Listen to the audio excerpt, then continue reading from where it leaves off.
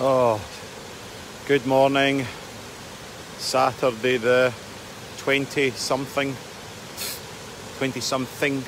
of April. Live from Lanark. Isn't that beautiful? Morning Mags, hope you're well. Morning Heather, hope you're well. Beautiful morning. Absolutely stunning. Oh well. Ralph's eating grass. Say hello, Ralph. Hello.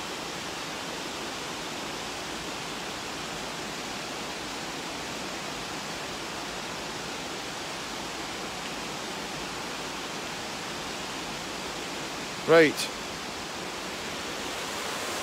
I'm about an hour late this morning because, not because I was tired, just because I didn't want to rush, and I thought that would be quite nice to give myself that. How are you everyone this morning? Are you well on this Saturday morning? Hi Ross. I'm really good, thanks. Brilliant Mags. Been out with the dog this morning. So we've been doing a little sequel, and oh, there's a dead squirrel. Stay away from the dead squirrel, Ralph, it's stinky. Oh, I'm sorry you're dead. Right, so I'm feeling a wee bit in go slow mode today, but here we go. Right, get my act into gear. We're doing the programme that I like to work with people that are committed to the process to go through this. This is the way we work and see what it brings up for them. Right, I call it Follow the 12. And what we've done is we've done the ordinary life. We've realised that our life's a bit boring. But really what's happening in the ordinary life is that the equilibrium of the ordinary life has went way too much into too much ordinariness. And what we've really got to do in that point is take a risk to bring balance, to restore order back into the ordinary world. Right, so your life's just much of the sameness. You go into step 2, which is you're hearing the call for adventure. You know, there's something inside you that's tugging at you. You might be saying to yourself, I'm drinking too much, or this is just a humdrum, or life's became like Groundhog Day, or whatever. And you need to do something different, risky maybe, in order to bring some equilibrium back into your ordinary world. Step 3, the refusal of the call. We just completely and utterly refuse it. Step 4, we meet the mentor. That can come in any shape or form. Step 5, we cross the threshold into the special world. And then step 6, which is where we meet the allies, the friends and the foes on the journey. The journey starts to unfold. So I kind of did step 5 and step 6 kind of together yesterday. So I'll start off with meeting the morning Pamela. Slow to the morning too. Mindful movement so far. Nah, mine weren't mindful. If I'm being really honest, I just kind of was like, I felt really, you know, that nice tired way. I wasn't being slow because I was being spiritual or anything like that. I just kind of, I've had a busy week and I just felt a wee bit tired, but that tiredness, that was nice. Stephen Snedden, good morning. Okay, so when you meet these, you start to meet these shadow archetypes along the way. Now, I was thinking about doing the process today, which is, morning Lewis, how are you? Bad, mate, you? I'm really well. I'm on live. Are you? Hi. You doing fine? Say hello. How we doing? This is Lewis. Oh, we should be 2 metres apart. But we know we're clean. I'm clean as. Yeah, you started doing this run? I just done it this morning, Cassie and my mum and that are walking on it, so Right, brilliant. just ready to jog it. Right, super. Great. Right, buddy, have a fantastic day. And we'll start that 21-day thing. Aye, yeah, week on Monday. Week Monday. Right, perfect. Bell me. Yeah, man. See ya. Take care. Sorry, completely distracted there. Yeah, so I was thinking this morning about doing this talk today and then doing it in order. And you know what? I'm just going to completely sidewind because I don't feel like doing it in order. It's Saturday, we can pick up that at another point. You know, so really it's going into the cave today. That which fears you most is where you'll find your strength, is really what we would be talking about today. But my head's sort of full of a load of rambling thoughts, and so I thought I would share them with you and also put the brakes on a little bit, and I'm going to explain why that is. So through talking with, and I have permission to say this chap's name, Stephen, yesterday. Stephen and I were chatting yesterday, and I had learned, and I'm saying that I was really naive, because when I started these videos and jumped straight in, the first ones that I did were on the 12-step process, right? And I did step 1 to 12, and we did them in 6 days, right? For those of you that didn't watch that, on the YouTube channel, I've recorded them and put them all up there, right? And I was chatting with Stephen yesterday afternoon, and what I had learned, because I was completely naive and I hadn't really thought about this, was as I was going through those 12 steps and delivering them in an educational forum, I was actually going through them myself, right? And I didn't know that it was going to bring up as much stuff as what it did as I was going through them. And Stephen and I were talking about it yesterday, and I was like, that had I known, I should really have had my sponsor by my side every day on call, because as I was going through every single step with you guys, which I thought was educational purposes, I was actually getting thrown into a washing machine, right? And I was in absolute turmoil. So I went through the 12-step process in 6 days, and my head was completely battered. So again, I never learned the lesson with that. And what I did was I then started these talks, which is Follow the 12, which is a 12-step meaning process that I use or invite clients to work with when we're going through a 12-week program. So only yesterday when I was talking with Stephen did I realise that I'm now going through these Follow the 12, and of course I'm in it. So yesterday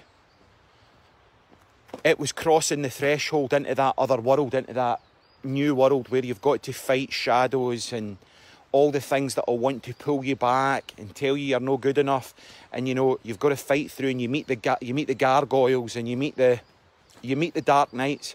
So I'm going to share a story with you this morning, right? So yesterday, after I was speaking to Stephen about this and these realisations that I'd had, that I was burning through these processes really, really quickly, right? I thought, so that's why I'm taking a wee bit of a break today. I'm kind of going to tell you a wee bit about the Follow the 12, but I'm also sharing some insights that I've had that I hope are helpful for you. So if you're following that, that's where I'm at, right? So yesterday, I'm in now. I've crossed the threshold, and I'm now into that other realm, that other world that perhaps could be classified as mystical world, that mystical realm. And it started to get quite intense. So yesterday, I was going out with the dog, and I was going down a walk with the dog, and I walked out the house, and within 2 minutes of being out the house, I met this young guy. He came to me a couple of years ago for assistance. Now, an absolutely lovely guy, really, really nice fella. Not that nice people don't get caught up in heroin, but they do. But this young guy started experimenting with heroin. He went straight for a couple of beers at the weekend to heroin, and he's been dancing around with it. And straight out the front door, boom, bumped into him. And hey, how you doing? What's been happening with you? Aye, I'm doing really well, he says.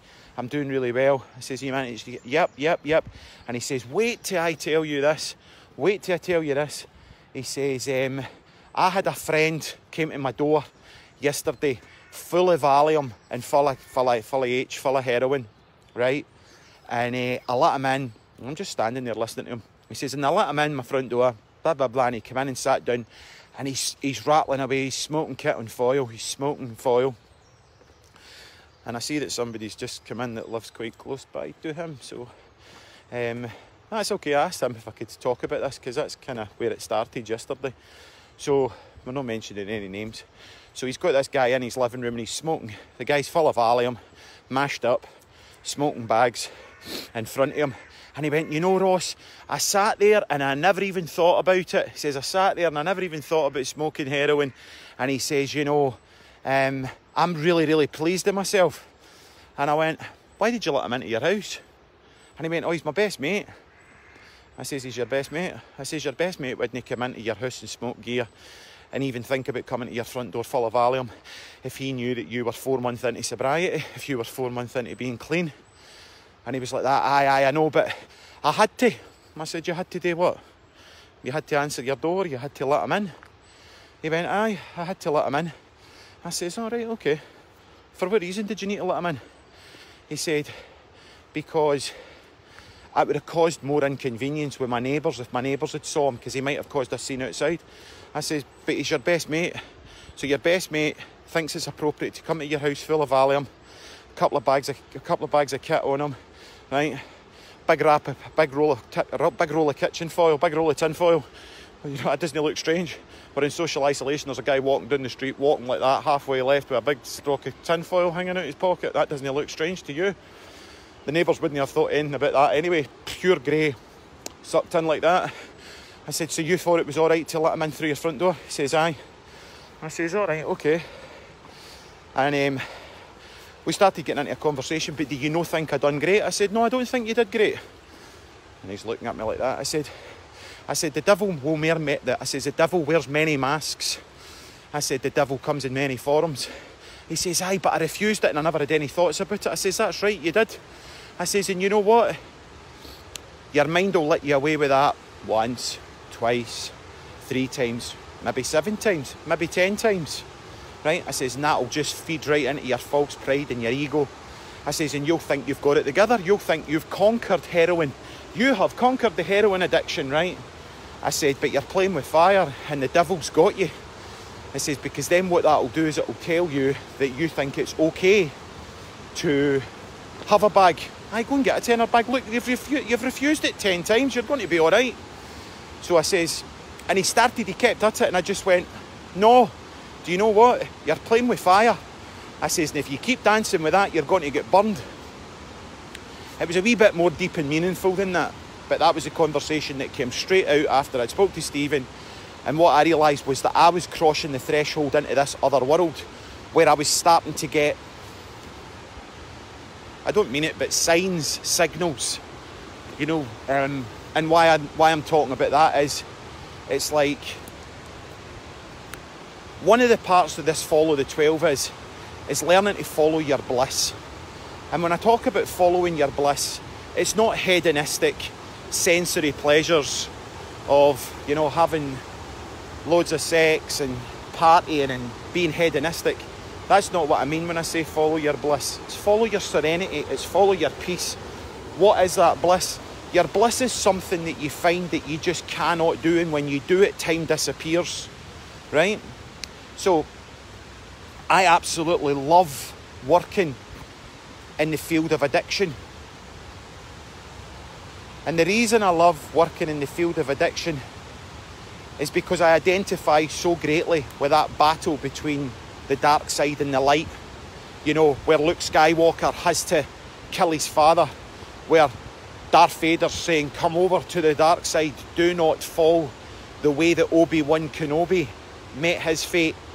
But you've got that much resilience in you, as Luke Skywalker did, that he was willing to die for his cause. He was willing to die he would rather die than turn to the dark side.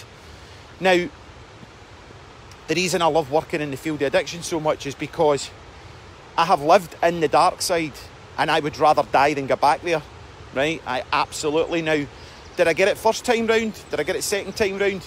And that darkness has came in other forms, not necessarily through drug and alcohol addiction, because I've been sober for forever. But it's came in the form of relationships. It's came in the form of the relationship with myself. Just because I'm sober for drugs and alcohol doesn't mean to say that I've got destructive forms of behaviour or finding myself in situations that I shouldn't be in. And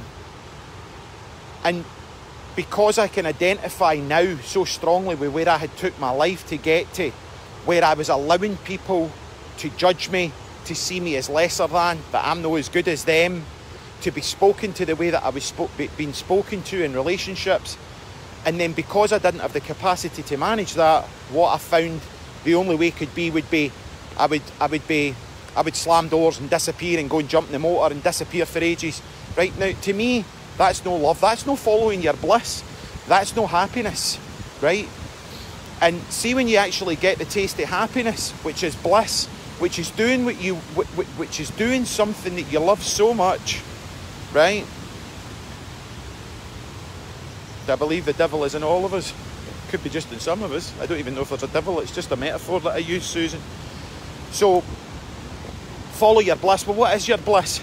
If it wasn't about money, it wasn't about feeding the wains, it wasn't about paying the mortgage, what would you be doing? What is it that when you do it, time just disappears? And for me, that's the job I do. That's why I do it. Time just disappears. I could be in a session that's an hour and it feels like 5 minutes. I completely vanish. That's why I love it. That's me following my bliss.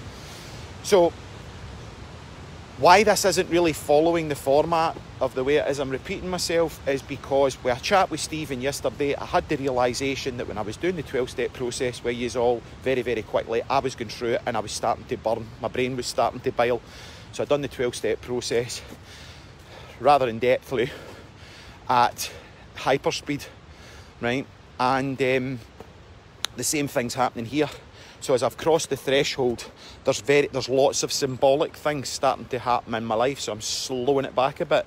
So that happened yesterday. Then there was something else in my dreams last night where, God, wacko. And then I was running this morning, and I so wish I had stopped and took a picture of it, because it was perfect to have showed you this. It was at the side of the river.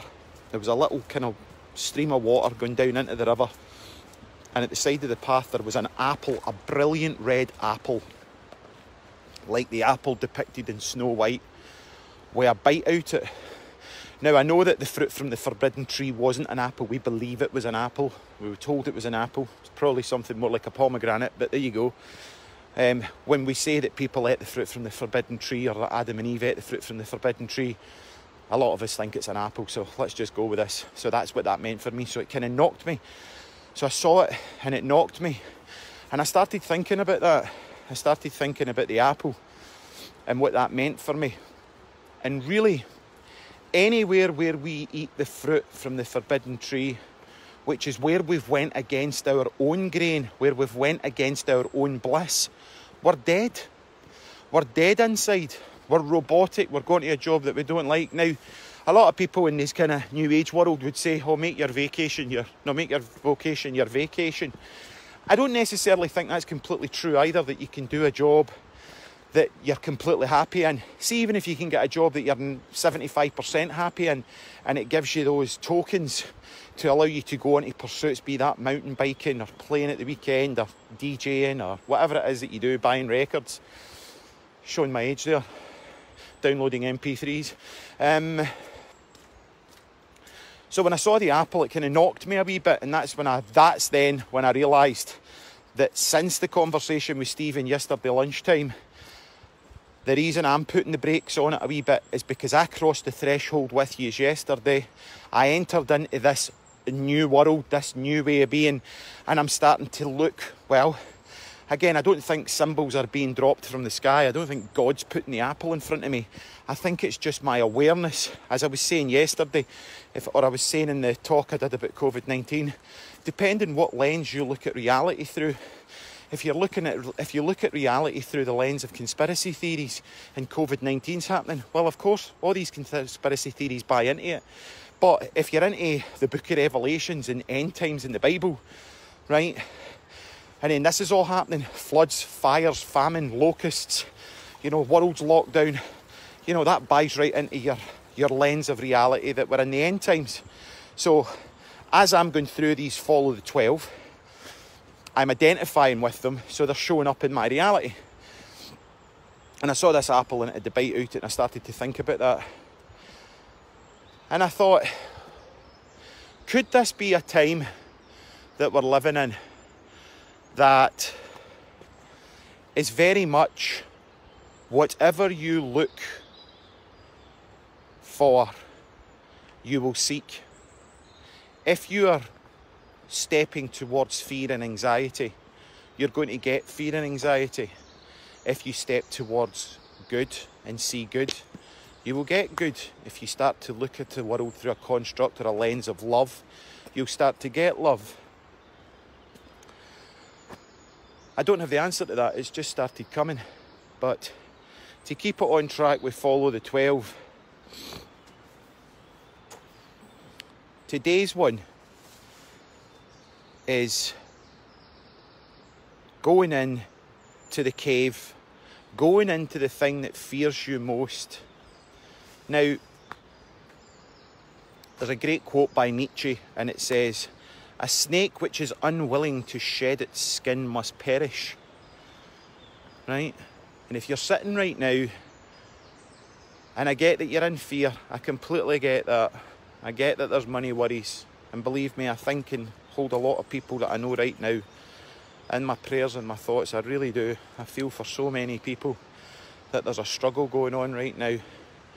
But if you're resisting what could be in this times a call to adventure, a call to doing something else, and you don't have the tools and you've not met the mentor, and the only way that you know how to get through this is through hitting the drink or hitting drugs, like that guy yesterday, stoating about full of Valium and heroin. And one of the things I says to the guy was, one of the things I says to the guy last night was, I said, "You're nowhere near ready." And I went like that with a lighter, as if it was on an invisible piece of foil. I says, even when I do that run with my lighter that's all invisible right now, your brain's lighting up programs that you want heroin, and you think it's safe to allow that kind of people into your house. My question is, what are you allowing into your house? What are you allowing into your house that's debilitating rather than moving you forward, progressing you in these times? When you're having conversations with people, are you getting into conspiracy theories? Are you getting into the fear around money? Are you getting into the fear and everybody's in that together? This could be, and I don't know, I really don't. I'm just voicing my opinion. These times could be a unique time for us to develop and grow, but unless we've got the courage to go into the cave that finds therein lies our truth, therein lies the thing that will set us free, we're living in a world somewhere between neither it being good or being bad. We're living in that split world where we see things as either good or bad. And my dream last night, it was a bit wacko, was, I'll share it. It was like I was handed this baby, and I felt complete and utter joy, right? And I was very grateful, and I felt that feeling of gratitude, right? And then that baby was taken away from me, and I still felt exactly the same level of gratitude. And I woke up this morning at my usual time. I made a coffee this morning because I was super tired, super raring. And I thought to myself, what would that mean if you were able to be completely equal about all the good things that happen and not get addicted to them, and be completely okay with all the negative things that happens and don't get addicted to them either? You would constantly be surfing on a crest of a wave. How does that feel? That feels like bliss. Could I have that? I'm sure it's there, but I'm terrified. Absolutely terrified to step into that place where things could be a lot more flowing. But they were just rambling thoughts on a Saturday, and making an excuse. The reason why they are rambling thoughts is we're going through these at quite a speed, and you've got to process them. And I found that since yesterday in my chat with Stephen, that I feel as if I've crossed the threshold and it feels as if I'm looking at my world from a completely different perspective than I did before I began these on Monday or whatever. So if any of that resonates with you, let me see what Susan. Stephen, the devil addiction tells our pain is pleasure and tricks you into self-deception and leads you back to an addict. In recovery's view on it, we all have the devil and an angel, heaven and hell within us. Yep, Stephen and Susan. Susan Nestler, do you believe the devil is in all of us and it is our responsibility to love this part so he won't want her anymore? Because absolutely, but you know, we've been taught it from a metaphor that's very aligned with my thinking. But you know, you look at philosophy, or you know, psychology, the animus and the anime.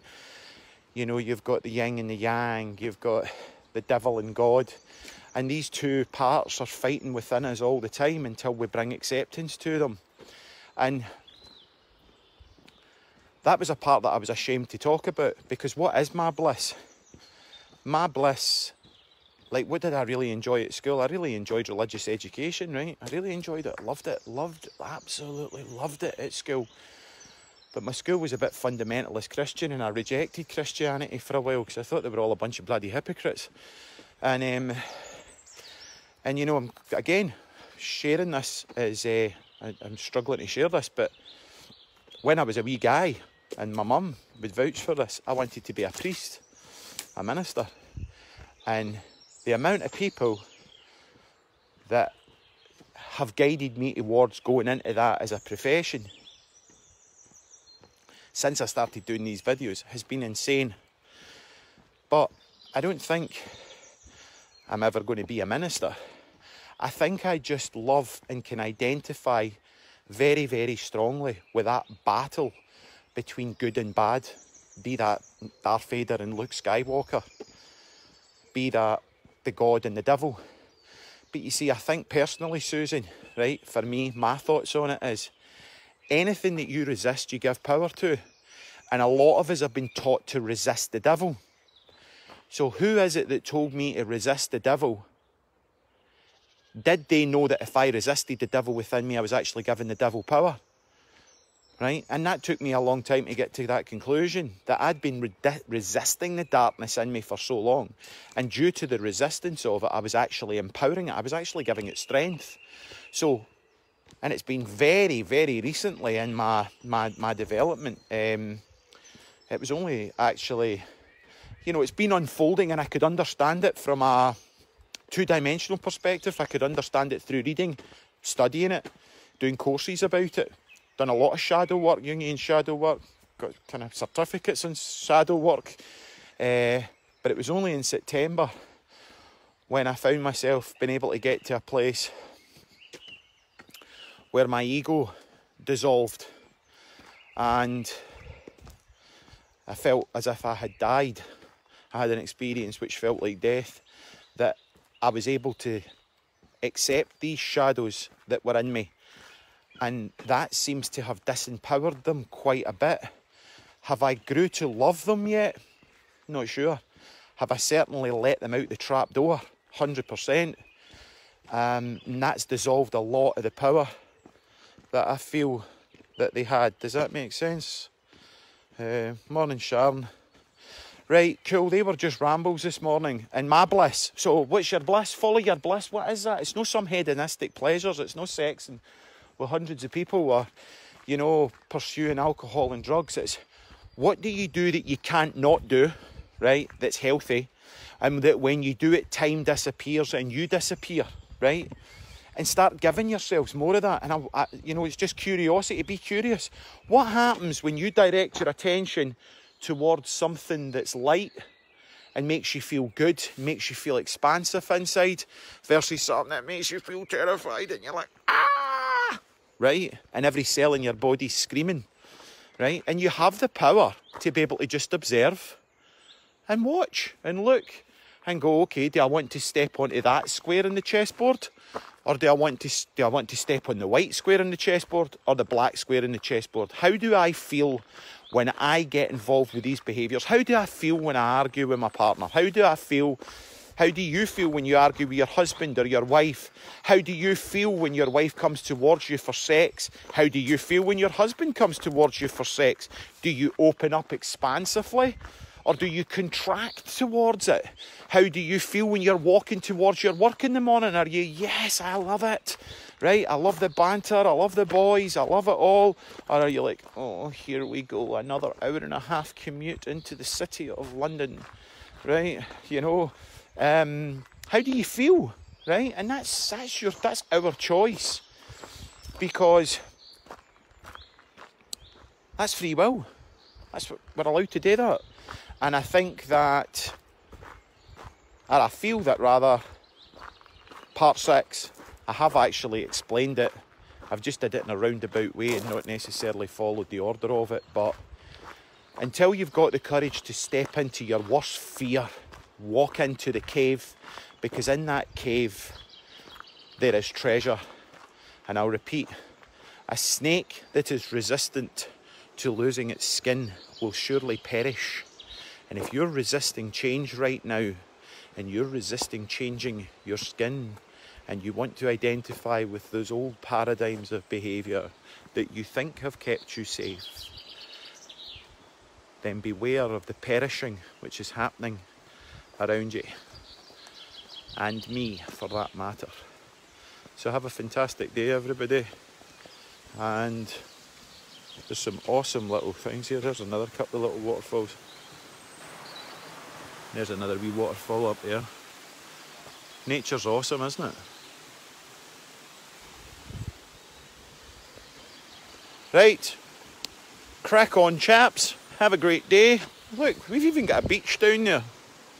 See down through the trees at the other side of the river. That's dead easy to get to. That's really easy to get to. That's just like first bad corner at New Lanark. Park the car, walk down the hill over a wee bridge, and there's a beach. Man, it's like halfway between Glasgow and Edinburgh. It's like Costa del Mar. It's awesome. Anyway, have an absolutely fantastic day. Thank you for being with my rabbles. I guess somewhere those were my realisations, and I too have stepped over into the special world, and I am starting to see coincidences and synchronicities, and it was just beginning to get a little bit too much. So I just took the brakes off a wee bit this morning and chilled back a little bit on the gas and took it easy. So have a great day, have a blessed Saturday, have a wonderful weekend, take care. Finish.